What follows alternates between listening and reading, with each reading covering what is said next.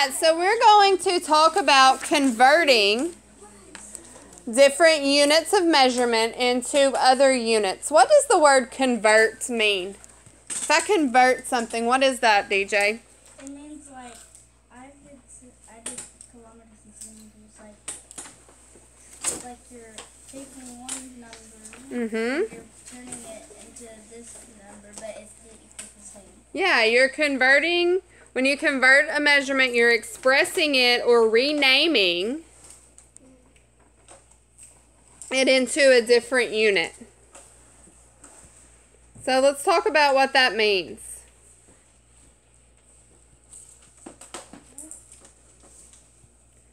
Sometimes you'll hear, I said rename a minute ago. Sometimes you'll hear it said to rename it as a different unit instead of convert it. Those words can be used interchangeably. You can use either one.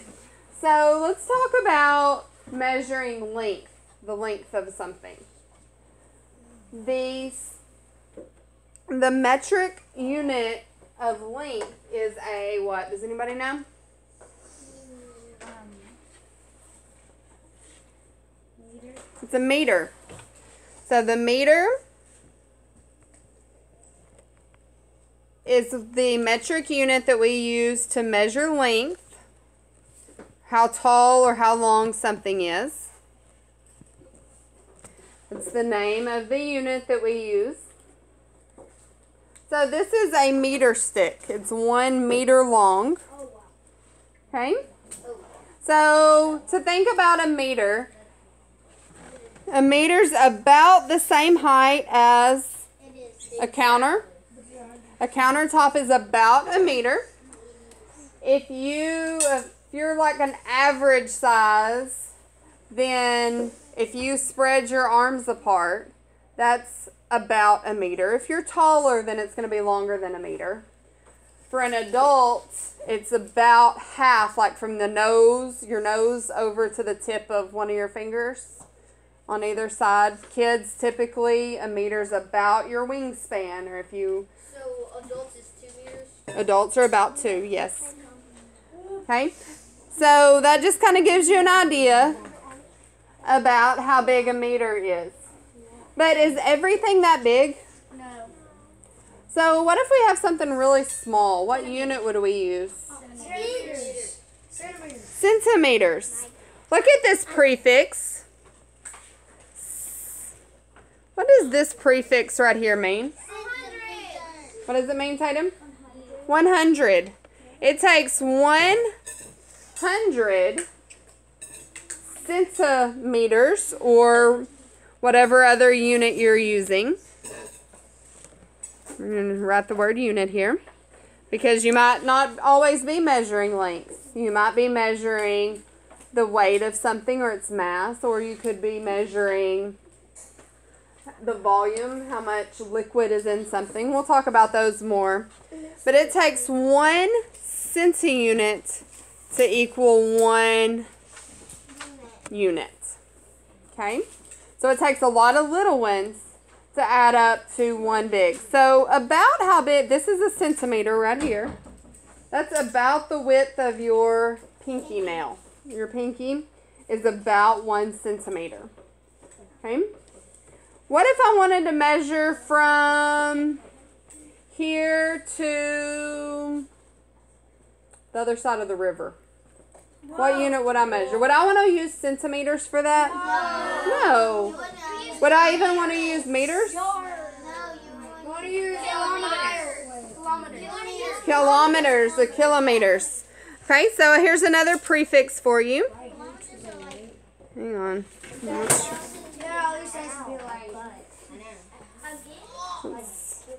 Let me get this fixed here. Is there anything bigger than kilometer? Yes, there are.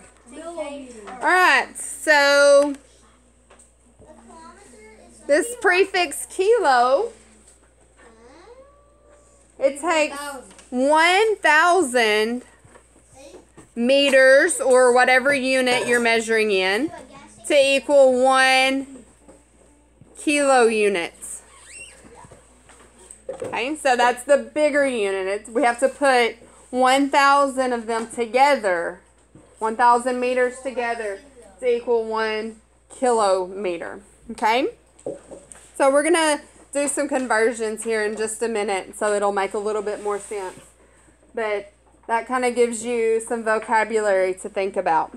Yes, ma'am. A kilometer is probably about the width of my house to Walmart. Okay, a kilometer is 1.6 miles. So a little over 1.5 miles equals a kilometer. My house is So on the- Main Street too. Okay. All right. A kilometer is like All right. So let's put this in action. Let's make some sense of it. So if I had a table, my table had some distances. Excuse me.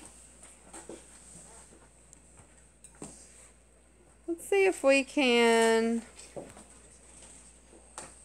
convert from kilometers to meters. So if I had 1 kilometer, how many meters would that be? 1,000. 1,000. What if I had 2 kilometers? 2,000. That's 2,000 meters. All I'm doing here is I'm saying 1 times 1,000 because I know it takes 1,000 meters equals 1,000. Here I have 2 kilometers. I know it takes 1,000 meters to make a kilometer. So 2 times 1,000 is 2,000. All right. What if I had 3 kilometers? 3,000 meters. What if I had 7 kilometers? 7,000. Just doing 7 times 1,000. What if I had 70? 70,000. Very good. Can I bring my stuff since I'm not? Yeah, go ahead quickly, okay? All right, so what if I had this? If I had 1 kilometer and 500 meters. How many meters is that? How much, Graceland? Yeah, 1 kilometer. I know that is equal to 1,000 meters. And then I have 500 more meters. So that would equal 1,500 meters. All right. What if I had 5 kilometers and 500 meters? How much would that be? 5,500. Maggie, how much would that be? That would be 5,500. Very good. 5 kilometers is equal to 5,000 meters. And then we have 500 more meters. So if I add those together, that would be 5,500 meters. All right. I'll give you another one. What if I had 5 kilometers or kilometers plus 2,500 meters? I want you to work that on your work map. 5 kilometers plus 2,500 meters.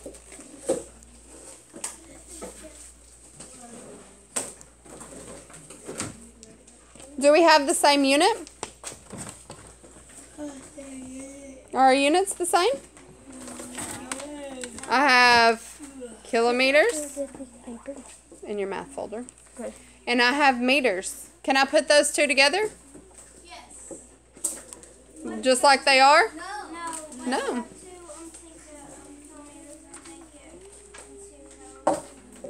Yeah, I'm going to have to take the kilometers or kilometers and make them into meters. So how many meters are there in 5 kilometers, Ainsley? 5,000. 5,000 meters. That's the same distance. And I have 2,500 more. So how many meters is that if I put those together? 7,500. All right. What if I wanted to name that in kilometers and meters in a mixed unit with both? How many kilometers are in 7,500? There's 7 kilometers. And how many meters? 500. 500. Very good.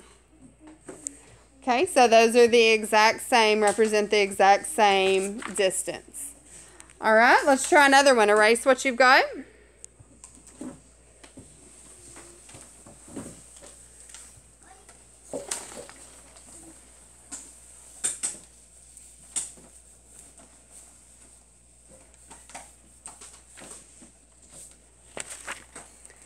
What if I had this? What if I had 10 kilometers and I want to take away 3 kilometers, 140 meters. Now we're getting a little more tricky.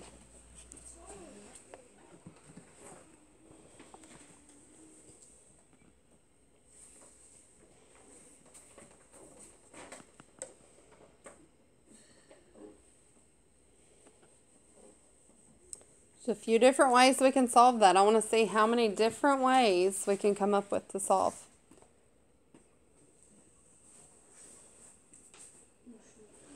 Maggie, are you just going to play with your water bottle, or are you gonna pay attention up here, sweetheart?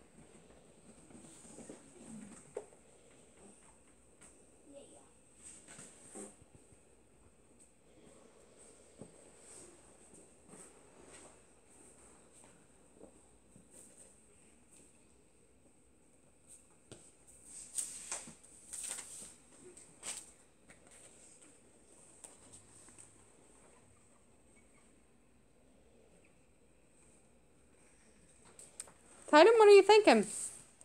How did you solve? I made 10 kilometers, 10,000. Okay, so 10 kilometers is the same as 10,000 meters. Okay. And I made 3 kilometers, 3,000. Okay. But after I put 140. Okay, so you made 3 kilometers, 140 meters into 3,140 meters. Okay, and then what did you do? Except for 1. Okay, so you just subtracted. Okay, and used regrouping to subtract. What did you get for your answer?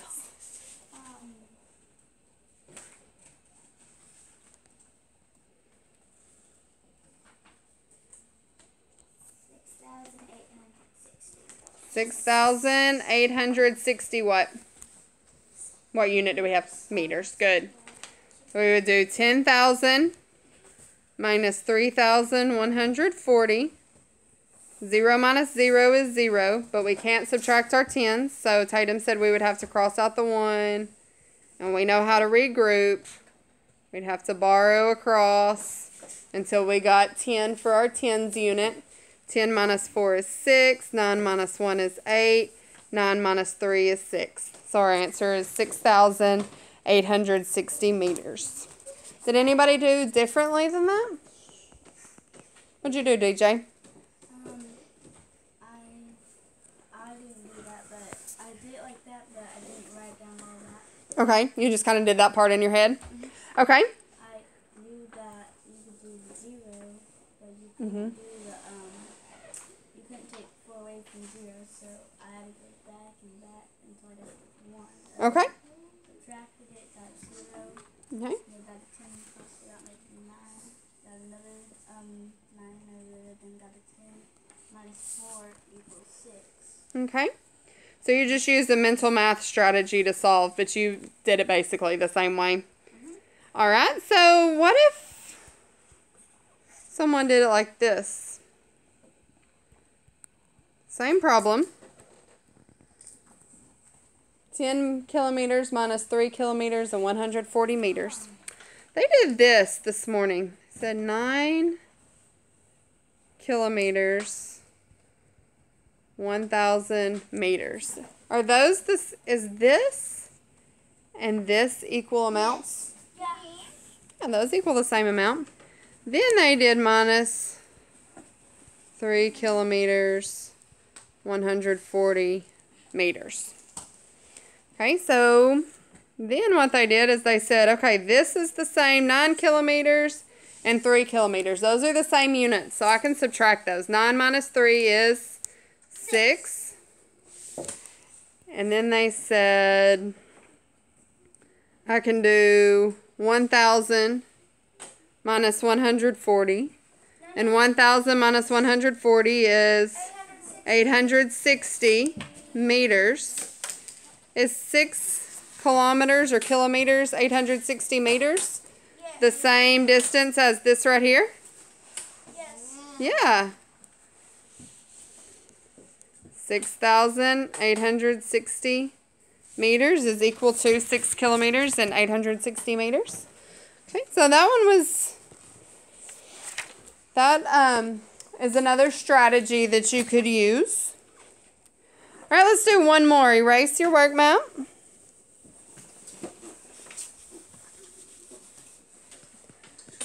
This time we're going to use meters and centimeters. How many centimeters does it take to make 1 meter? 100. 100. You hear cent?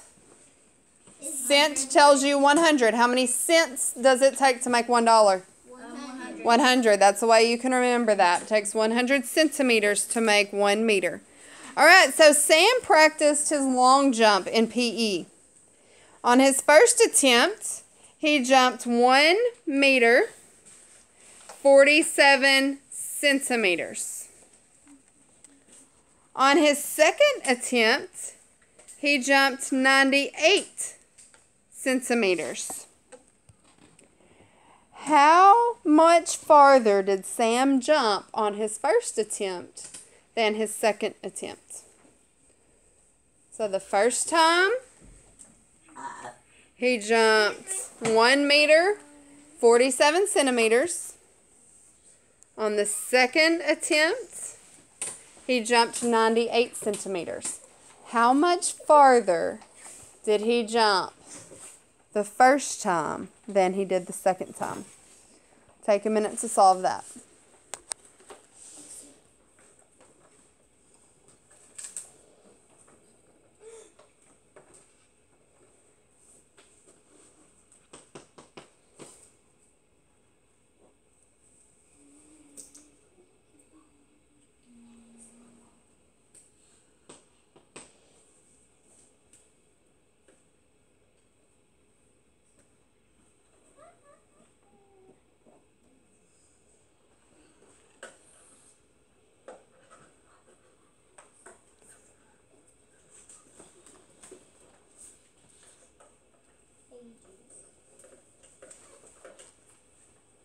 Ainsley, how'd you solve? Well,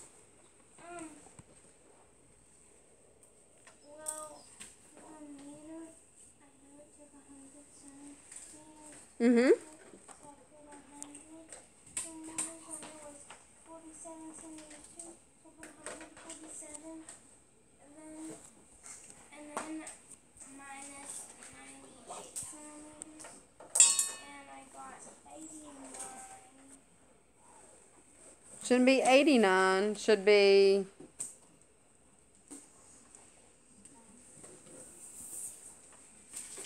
You're correct. You would do 147 minus 98. Think about 98 is really close to what number? 100. It's really close to 100. So how much difference is there between 147 and 100, Tatum? 47. 47, and then I need 2 more to get from 98 to 100. So 47 plus 2 is 2 more. 49 centimeters. Then I got 49. Yeah, we could do the same thing with borrowing. Yay, I got it right. Yeah, I did 147 minus 98, and I got 49. We could we could do the same thing. We know we can't do 7 minus 8, so we would have to make our 4 into a 3 and the 7 into a 17. 17 minus 8 is 9. We can't do 3 minus 9. But we can do 13 minus 9, and 13 minus 9 is 4. So that would be 49 centimeters. He jumped 49 centimeters further. All right, I want you to get, we've got about 10 minutes. I want you to get your Lesson 1 problem set. That's the page that we tore out of our Learn Book, page 143. And I want you to work as many of those problems as you can in the next 10 minutes. What page? Page 143.